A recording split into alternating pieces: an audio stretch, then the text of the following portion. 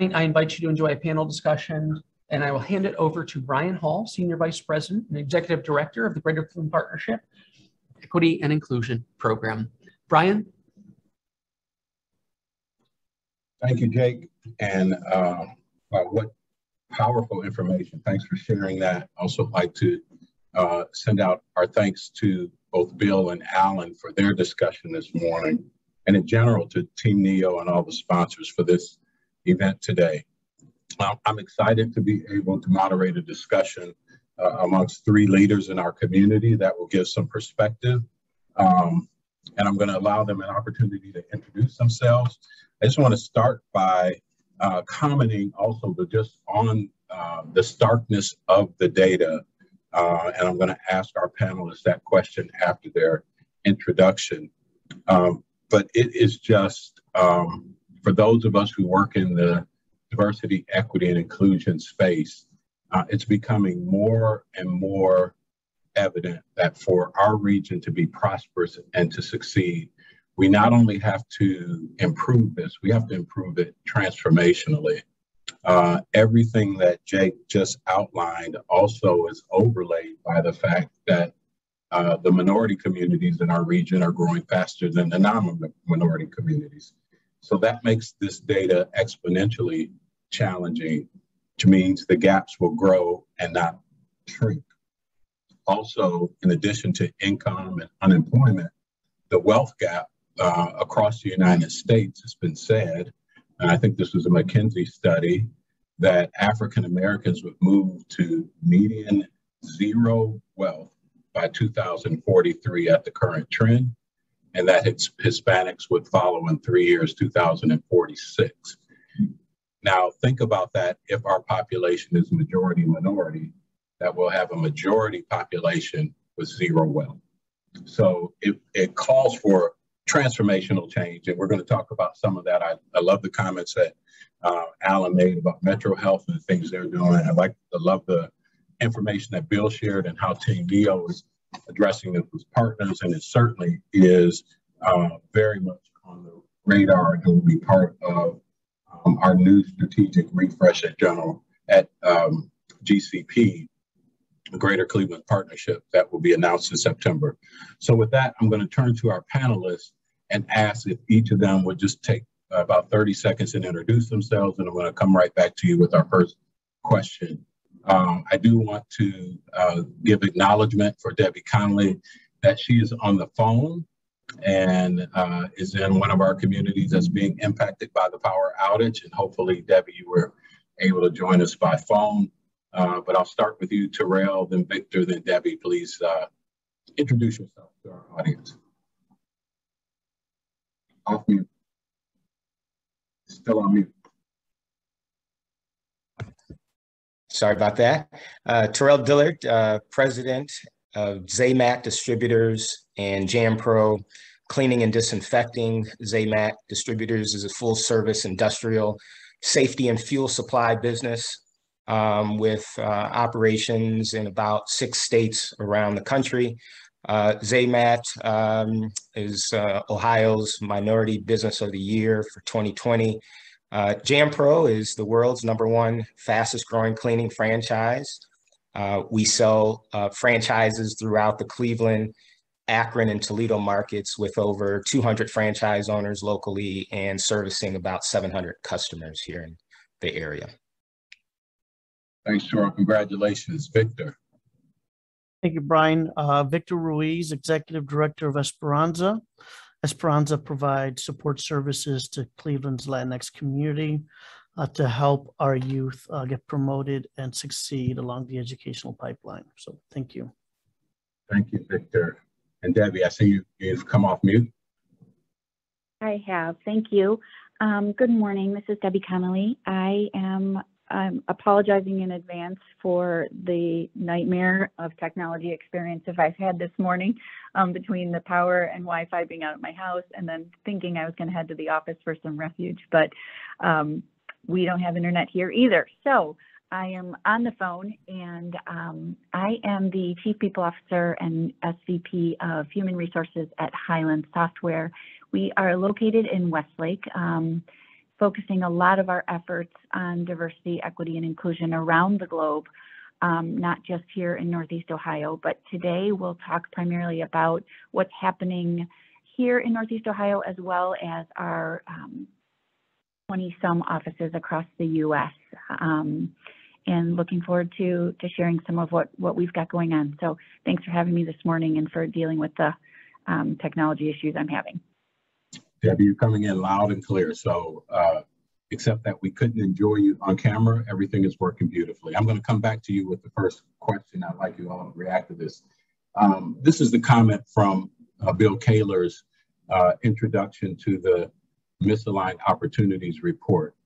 It's clear, however, from both personal accounts of many in our community and through our robust analysis of data that economic success that has not been equitable and opportunities to prosper have not been equal to all members of our community, particularly people of color. With that, I'd like, Debbie, for you to start. What is your reaction to the Misaligned Opportunities report? The Misaligned Opportunities report the data is staggering to me. There is significant underrepresentation in all levels within our organizations, and despite the efforts that are taking place with organizations to partner more deeply within their communities and within our communities, we're still seeing these, and we're seeing them at Hyland on the part of qualified applicants. So for us, that means digging deeper into the communities to train and to coach and to advise and to guide the school districts on how to provide this training and this education and this foundation for the students as they graduate from high school and decide to either enter a college or not, whether it's a community college or a four-year university, or if they go right into the workforce and decide to get a certification or not. It depends on all of us within the industries to stress the importance, to recognize what's happening with the data, and to train and guide these students at young ages about the opportunities that are available to them to build our candidate pools, because without those candidate pools to pull from, there is no growth in diversifying our organizations. And if you can't diversify your applicant pool and you can't diversify your entry-level roles within your organization, how are you going to grow those? What pool are you going to pull from to grow and to promote within your organization? So the data is there in front of us, and it's going to take all of us to look, to analyze, and to do something about it. Thanks, Debbie. Victor, your reaction to the report? Yeah, thank you, Brian. Two points. First, the data is staggering, and it confirms what a lot of us have known for a long time. Those of us who have been on the ground, pounding the table about this for a long time, have been seeing it, experiencing it. So this again validates and confirms what we've already known. And the other point that for me really stuck out is that, this looks at the region as a whole. And I think there may be some things that could be missed. One, and I'll give the example of the Latinx community. While the Latinx community is just 5% of the region, in Cleveland is 15%. So that different parts of our region are impacted more significantly by this. And we all know for Cleveland, for example, if our region wants to be successful, Cleveland needs to be successful, so that we may need to create specific strategies and pay special attention to specific parts of the region so that the region as a whole can prosper. Excellent point, Victor. Thank you. Terrell, your reaction to the report? Sure, I agree with Victor. The report is the report, and many of us, especially in minority communities, we're ready for the real change. We're ready for the real dialogue. The numbers are important, obviously, as a starting point, but I think, and Debbie alluded to, how do we get outside the box within our organizations? How do we set up a portal, if you will, that addresses our talent drain and addresses the educational issues that we have, because it does start young. I think I told you this recently, Brian. I'm 51 years old. I grew up in Northeast Ohio. I'm on my way to an Ivy League school at 18. I had never met an African-American business owner. I had never met an African-American attorney, doctor, engineer. And so how do you achieve it if you can't see it? Diversifying our organizations, diversifying our neighborhoods really has to be intentional. And that's what I received from the report, is just, when do we start the hard work? Great, thanks, Terrell. And I also meant to mention and congratulate you on your recent appointment to the Team Neo board, where you'll be able to push some of the work that we're going to talk about today. So Debbie, I want to turn back to you because, we talk about the misalignment of opportunities, and we often quickly turn to the pipeline and to the entry-level skills and certification. There was a statistic in the report also about the lack of diversity in management. The misaligned opportunity, I think 6% of managed positions were filled by diverse individuals. So how at Hyland are you looking at addressing the underrepresentation in leadership, and how can DE&I efforts where there is potentially a pipeline problem, at the same time identify those individuals who I would argue are in organizations and yet underrepresented in their advancement into leadership? Well, any company truly committed to DE&I should examine the diversity of their organization, look at the diversity of their workforce, and consider underrepresentation across all dimensions, whether it's race, ethnicity, gender, age, physical and mental ability, geographic location, and any other component. And underrepresented employees need to see, and this has been referenced a few times, need to see others like them across the company, and they need to see them in leadership. And this is in order to show that they are equally valued and equally valuable. And leaders especially, they're in positions to affect the organizational climate around inclusion, belonging, and how that's cultivated in and among our teams in order to create an environment where everyone can bring their full self and their best self to work. So it's engaging. It's not just that DEI committee or that DEI position within an organization. It's all of us at leadership levels who need to look very closely at what's happening among our teams and within our teams to say, hey, who am I looking at? Who am I considering? How do I value the people I have on my teams? And are there others across the organization that I could help advance, even outside my team?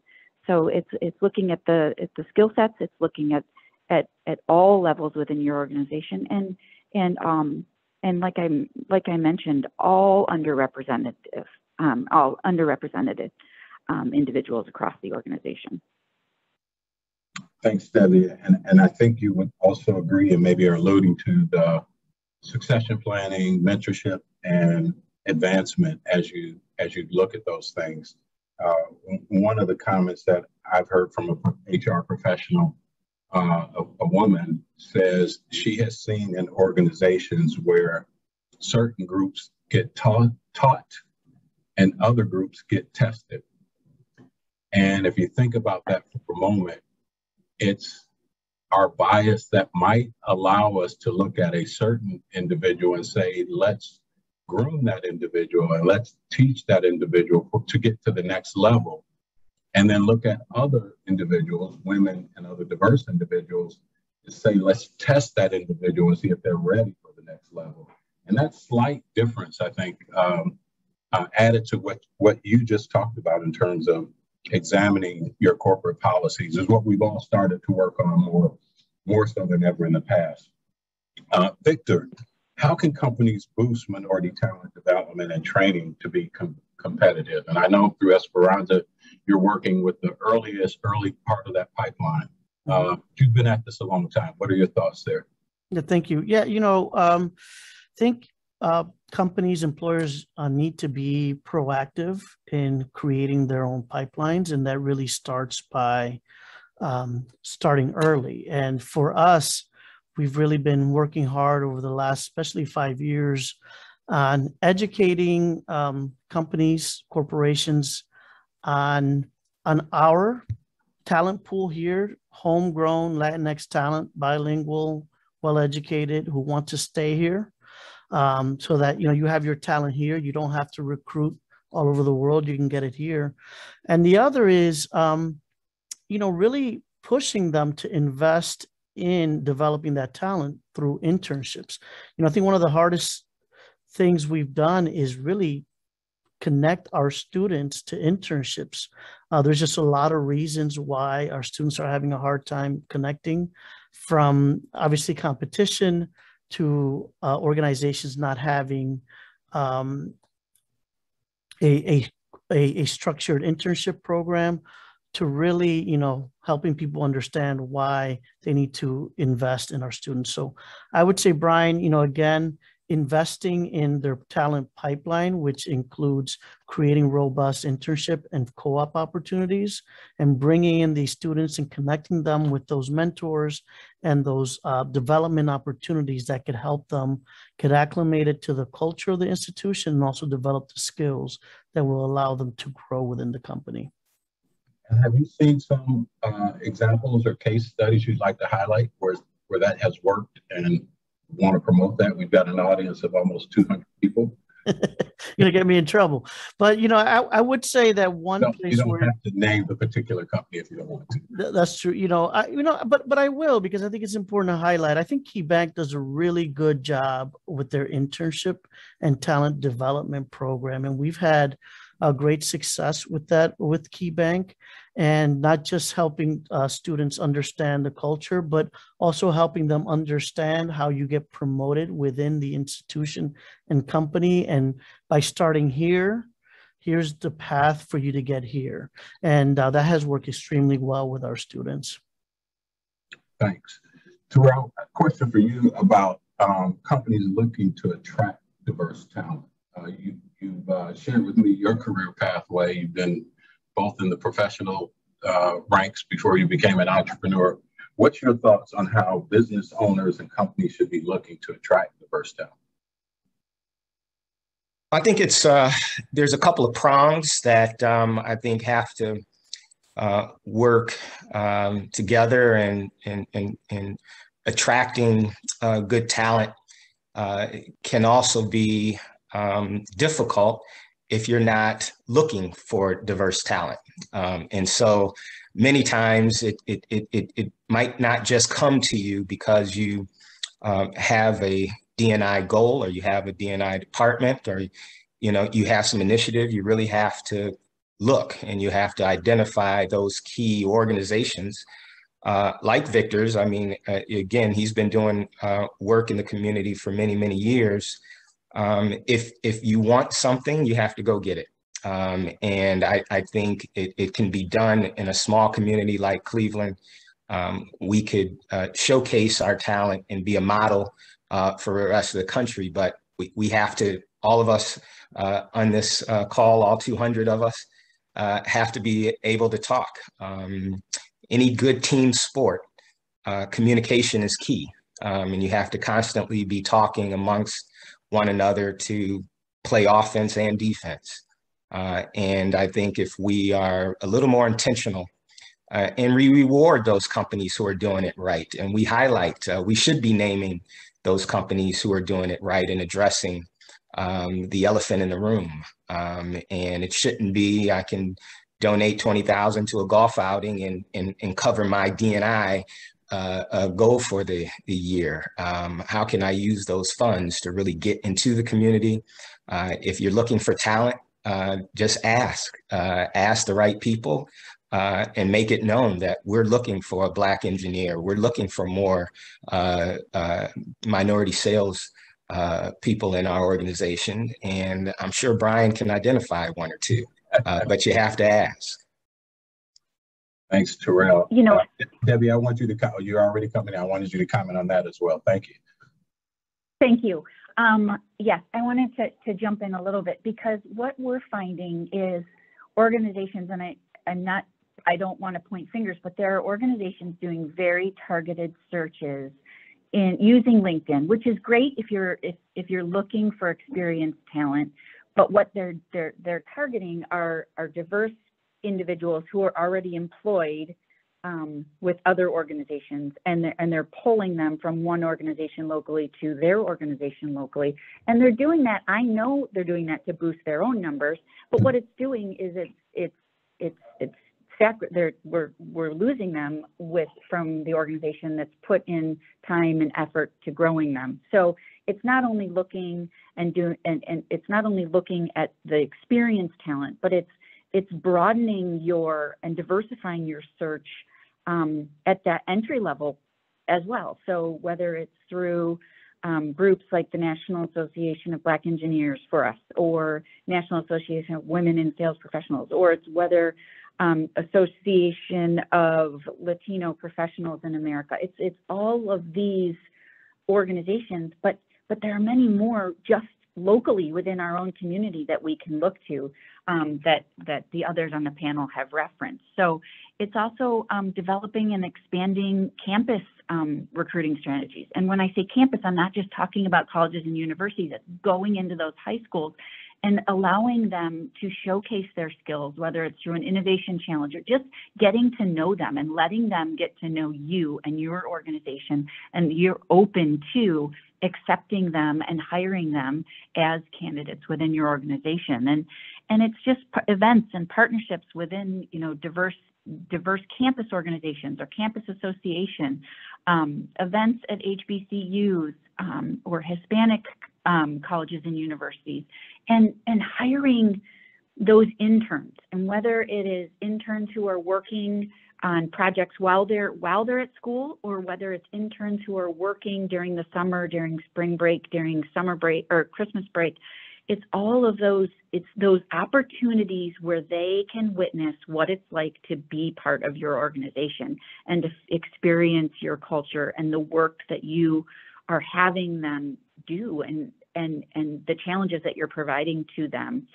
And along with those challenges comes all kinds of development opportunities for those interns and co-ops. And it's also asking your employees to be advocates and to be ambassadors within the high schools and within the universities that they attend. And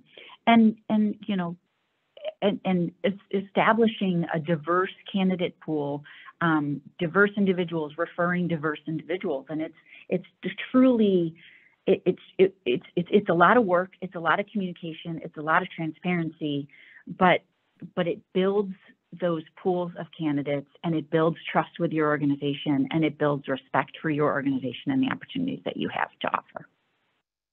I mean, I want to build on where you're headed there, and stay on this question a little bit in terms of talent attraction, because I sit in a number of meetings where well-intentioned leaders start to talk about recruiting outside the region and changing our strategies and using HBCUs. I want to ask for a little bit about two things. When you think about our region and the culture of our region, there has to be some part of this systemic problem that is our corporate culture, not just on the individuals and their ability to have the skills and to move forward. Because even in the case of the Ivy League student, Terrell, or Victor, the Latinx high-performing student, we don't see more than 2 African-American CEOs. We don't see more than 3 or 4 female CEOs. We don't see any Latinx CEOs in our region. And so I guess what I want you guys to think or talk about is, it's a given that we have to work on all the other things, but what do we have to do to project a different image to our region that would make us attractive, make us a mecca, make us a place where people say, hey, if I work in that area, I'm going to find more people like me. Any thoughts on that? Terrell, I'll call on you first, and Victor and Debbie, you get a chance to think about it a little bit. Well, Debbie brought up a good, I should say, issue. There is talent among us. And conversely, as we are drained by our star players that are recruited to other companies in the region, there are some others, and someone mentioned it earlier, some other talent that can just be coached. But then it can be shared that we have exceptional talent that is ready to move into X position. And we're in this together. All for one, how do we identify the company that this individual, this minority individual specifically, can move up in the ranks? And so it might not be here, but it's a difficult position to be in. I'm sure, we've all had great talent taken away from us, but if this is our goal, again, we have to get outside the box. We have to be a little more uncomfortable, and we have to identify those positions where our local talent can stay in the region and not be recruited outside the region. I think there's, again, just so much more conversation around how can we be intentional about identifying our gaps and making it happen. My son recently graduated a couple of years ago, and he was recruited to go work in New York City. So if you hear some noise in the background, it's my wife crying, but we're moving him to New York City in a couple of weeks. And it is bittersweet because he was born and bred in Northeast Ohio and came back purposely to be a larger fish in a smaller pond. But obviously there has to be the opportunities that also attract, and it's a holistic approach. What are we providing? What kind of housing opportunities can we get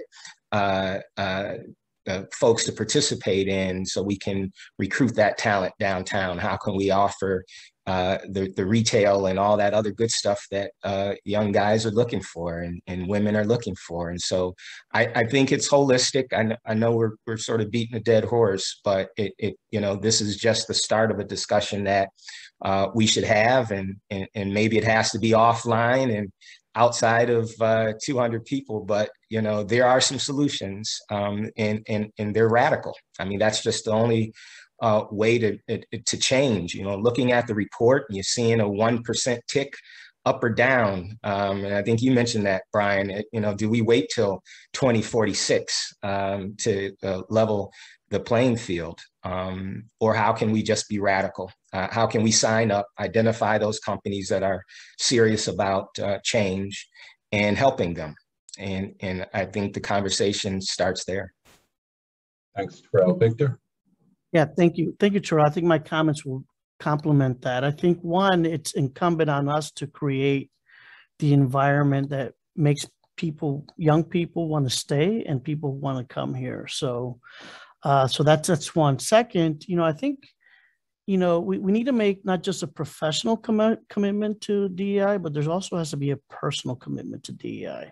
And I think one of the challenges we have in recruiting is that we have very homogeneous networks. We tend to interact with people who look like us, who live in our neighborhood, so that when we're looking to network and expand, we have a very limited number of people we could turn to. Brian, Terrell, I'm sure you're used to people saying, hey, can you connect me? I get the same. So there has to be a personal and professional commitment to this. The other thing is we have to be intentional. We have to, call out and identify the diversity that we want to see, and we have to commit to getting that. And along with that is, I'm personally tired of hearing, we want diversity, but they have to be qualified. It's diversity and qualified, and they are out there, and make the commitment and effort to get it. Thanks, Debbie and We're going to try to squeeze in one more question, and I see we've got about 5 questions in the chat. I'm just going to go quickly because much of what I was planning to say has been said already. But it's also about creating the environment and about creating the culture where we see more of who we are within organizations, and it is truly personal in making those decisions on where we want to work. So as I'm an individual coming out of high school or coming out of a program at Tri-C or Cleveland State or anywhere, it is where do I want to be, and what does that organization look like from an employee perspective and from a leadership perspective? Or do they offer the programming that meets me where I am in life? Do they offer the benefits that meet me where I am in life? And do I see others that look like me? And can I look to them for guidance on policies and procedures and how to get things done within that organization? So it's establishing those mentoring relationships and establishing those guides. And it's become more difficult this year with everybody working remotely, but we can make it work, and it can be personal. It really just we have to truly focus and work hard on establishing these personal relationships within our organization and holding our employees accountable, our leaders especially, for forming those relationships and those mentoring circles, in my opinion. Great. Well, those are 3 great answers, and I wanted to dwell on that just a little bit as a preview to some of the work that the partnership is going to announce. And I think one of you said that we've got to be intentional. We've got to create a focus on it. We intend to do just that with our partners, Team Neo and others.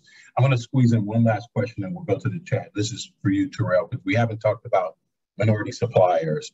What role does this play in attracting talent, and how are they a vital part of the ecosystem in creating opportunities? Yeah, I've thought obviously a lot about this topic as a minority supplier over the years, and attending the various networking and matchmaking functions. My answer just can't change. It's about being intentional. And I saw one of the case studies where the Hall of Fame Village and Stark County Minority Business Association identifying opportunities for minority suppliers. I was one of those suppliers that they reached out to. We have more than enough NAICS codes to get on the jobs in the area, the infrastructure jobs, and we are on quite a few of them in the area. But there are also organizations like Stark County Minority Business that were intentional and reached out and said, we need you on this job. They knew we had the capacity, but during those preliminary discussions, we're not at the table. So somebody was at the table that could identify minority companies. And I think that's important, having people in your boardroom or at the table that can do the real work.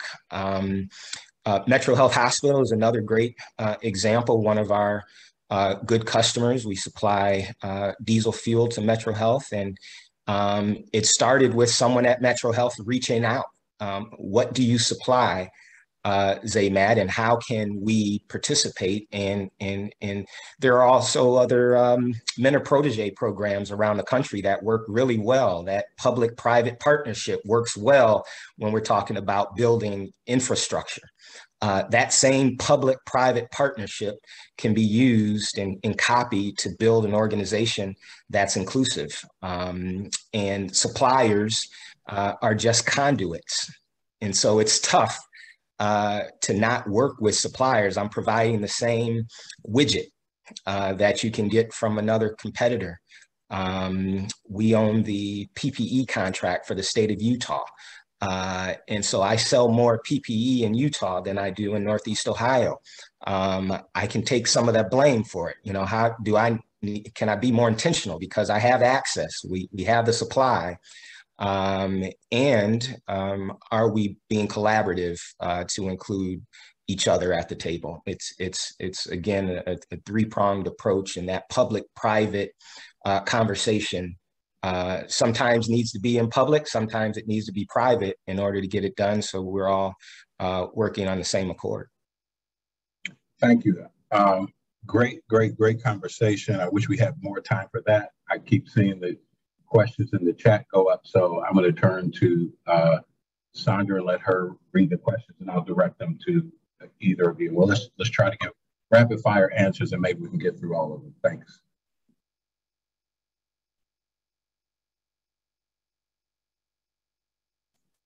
Well, we didn't get Sandra, so I'll read the first one. Have you seen a shift or considered one in recruiting requirements across your companies? Perhaps considering associate level degrees where in the past it was a 4-year degree required. As mentioned earlier on the call, it's important to expand the thought about what makes a qualified candidate. I'm going to stop there because I think you got the gist of that question. I'm going to toss that to you, Debbie. Yes, we're seeing it across industries, opening up the requirements and adding more value to experience than to certifications and degrees. And doing that is allowing that candidate pool to grow. And we are finding especially in technology, there are candidates who are coming out of high school who are just as qualified because of the work they've been doing, not only with their curriculum, but also in projects that they've been working on outside of schools, some of the gaming that they've been developing and working on. They often have more skills and a broader skill set than some of the individuals coming right out of school. So yes, that is absolutely happening within technology, I can tell you for sure. Great. Well, that's great because you segued into the next question, which really around how great it is to see the focus on student programming to fill high demand jobs like IT. But we also know that we got to take steps with students before they get out of college. And this question refers to business schools being overwhelmingly white. How can we also support careers in business to support in-demand jobs like finance, operations, and HR? Terrell, I'm going to toss that one to you. So, the educational component is difficult because it starts so early. As young as pre-K, again, and putting those images in front of students that might not have the greater opportunities. But if you look at many organizations, I think about the Diversity Center of Greater Cleveland, doing the real work in colleges. When you talk about what can we do before graduation, imagine being a white college student who attended a predominantly white high school, who is being recruited by a company and eventually moves up the ladder. At what point did they receive the diversity training that's necessary to make hiring decisions, to make understand the cultural differences so you can manage effectively? It starts early. And if we don't make it a holistic approach where we recognize as a college, we don't have any minority professors, or we don't have administrators that these students feel comfortable reaching out to because they share that experience. You can't discount the familiarity and how comfortable someone is, I think, as Debbie said, by having their peers look like them. And it just starts early, what's going on at this particular high school that it might impact these students for a lifetime, no different than bullying. How do we nip that in the bud? Well, there's other forms of bullying, when you're the only woman in the organization of men, when you're the only minority in the entire organization, or one of two. How do we make those individuals feel comfortable enough? And again, we can wait for that gradual change, that 1% tick, or we can say, you know what, it's not acceptable. We're going all in, and we're going to open it up, for the real conversation. I'm going to keep coming back to that answer, Brian, but the real work has to begin, and it has to be radical, where we look up, and I say this often when I speak, if you're looking for real change, it has to be something that you're willing to say, you know what, in 10 years, we're going to be on 60 Minutes with this program. In 10 years, we're going to be on 2020 with this program. And they're going to highlight Cleveland and the real work we did from this conversation. If we're not prepared to be that radical, where we can be highlighted in 10 years nationally, how real is that opportunity, and how real is this discussion? How important is this report? If we're not willing to say that's not good enough and we don't have time, because we'll outpace, we'll get over our skis and now we're in trouble, and that's easy to get into in today's climate. I'm going to go ahead, Debbie. Sorry, I was just going to add. I was just going to add one more thing, and that is not only with being brave, right, and being willing to have those conversations, we have to hold our organizations, we have to look up, and we have to look down, and we have to look across, and we have to hold people accountable, our leadership teams specifically, in their ability to consider diversity an important topic, and an ability to act with diversity and inclusion in mind. If we're, we can be all talk as an organization, but number one, if we're not providing the training and the education and the open conversations from the top down to our leadership teams to say, this is what we expect of you. And if you have questions about how to navigate these waters, let us help you. But also we have to look across and hold each other accountable. Thanks, Debbie. And I'll be remiss if I don't mention this, because we've talked about this from the standpoint of the prosperity of our region.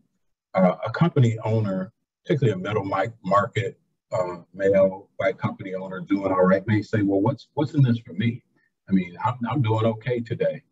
And it reminded me, last year, there was a news release. It didn't get a lot of publicity, but the NASDAQ announced and went to the SEC and said, we don't want to list any new companies on our stock exchange that don't have a diverse board.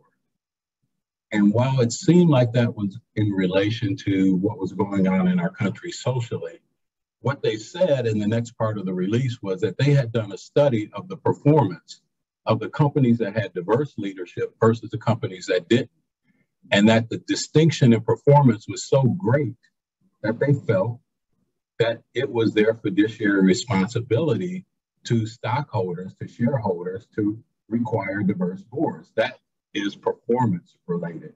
And at the same time, last year, I think it was McKinsey that did the study of venture capital firms and found the exact same thing, 8% to 9% better performance from venture capital firms that had female and ethnic diversity in their leadership. So I just didn't want us to close this session without thinking about this from the perspective of we want to have companies that are the best performers.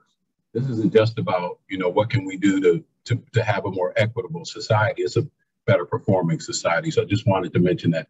Victor, the next question I'm going to send to you, it's I'm going to combine these two questions. They're both around, first of all, the students who were sentenced to remote learning because of the pandemic and the impact that they may have on their future, and what will companies do to help train those students. And then the second question is around this question. It says, we used to have a robust region-wide internship program. Where does that stand today? And since you work in this field, maybe you can answer both of those combined. Thank you. Yeah, definitely. We've had more alignment in the past around internships, from as close to a shared vision to actually working collaboratively. I will say candidly from my experience, I don't see that as much anymore, and it seems to be more siloed. But it is imperative that we come together as a region to create a strategy around internships and co-ops as a way to ensure that we have the right pipeline of employees. And then as it relates to the remote work and employers, you know, we still don't know the impact of remote work in the pandemic on learning last year. I know the Cleveland School District is working really hard to close those gaps, you know, with a robust summer program and various enrichment options. But I'll go back to a comment I said earlier that I do believe that corporations and employers need to be proactive in helping to develop and train and create their pipeline. And that starts early. So I do agree with the question that employers need to be proactive in helping to create that. So great, thanks. So we are at the hour we need to close. I want to do so by thanking you, Terrell, Victor, and Debbie, for the great conversation, to the audience for all of your questions and your participation. It's been an excellent discussion this morning. Before we close, though, I would ask that those who are on, please stay tuned for a message from Bill Kaler. Thank you all very much. Thanks so much.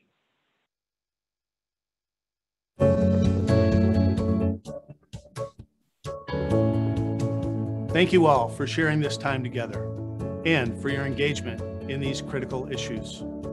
I hope that this program provided you with a deeper understanding and appreciation of the need to enhance our collective approach to eliminating inequities and increase opportunities around educational achievement, workforce development, healthcare access, and other aspects of life.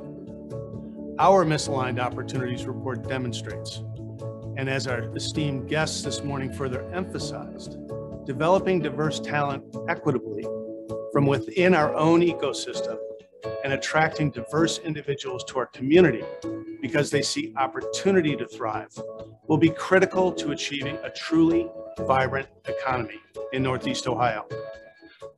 We will send the Misaligned Opportunities report to each of you as a follow-up to this meeting. You can also find the report, as well as our previous economic research, at teamneo.org. Thank you, and have a great day.